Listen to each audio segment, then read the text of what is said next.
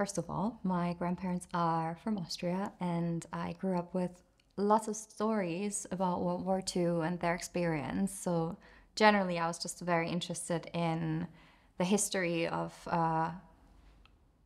World War II, and especially my grandma, just speaking about growing up in this environment and how it influenced her as a person. Just, yeah, I thought digging into a character that had lived through a somewhat similar experience would be really interesting and challenging. How did I prepare for the role? First, I did a lot of research just generally on German nurses in World War II. Luckily, there are loads of interviews online that I was able to watch, and it was extremely interesting to hear what they thought their role in war would be differentiated to what their experience then ended up being on the front lines. And it really helped me understand how Saskia actually ended up in this situation and why she was so desperate to get out of it.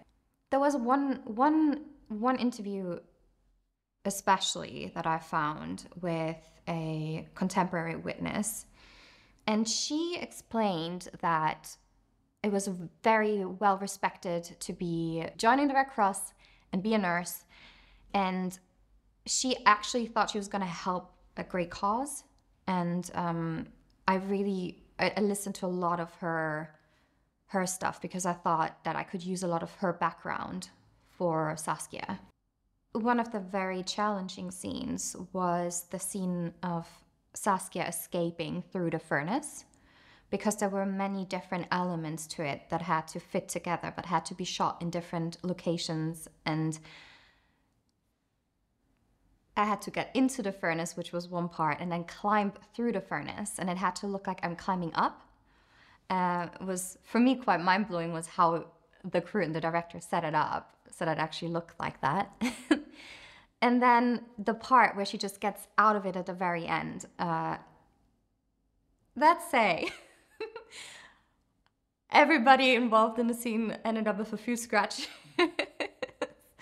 But it was really fun. I loved it, and I loved seeing how it all came together at the end, and it looked like one journey for her. Yeah. I love the fast pace of the film. I love that there are many different languages involved. I love that we have action, big fan of action, but we also have these moments of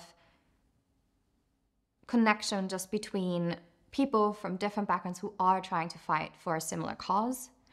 There is this element of, should I trust somebody or should I not trust somebody? It's a big part of the film, is the theme of trust. And so I think it ticks a lot of boxes. I think it can serve a wide range of audience. And yeah, I think that's definitely a strength, because I know some people might not like action, but there are so many other elements in it that they might be attracted to. Yeah. So my favorite thing about working with the director was that Nick is incredibly calm on set, even when he would never let you know that anything is going wrong, which makes us as actors feel really safe.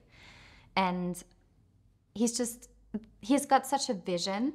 So I think we're all just relaxed into the fact that we knew what he was doing, and we could just focus on our characters. It was very comforting, and I think that's what a good director needs on set, is just to lead the ship with this confidence, and it almost felt effortless. I don't know if that was his experience, but it felt very effortless from his part. And yeah, so I definitely loved working with him.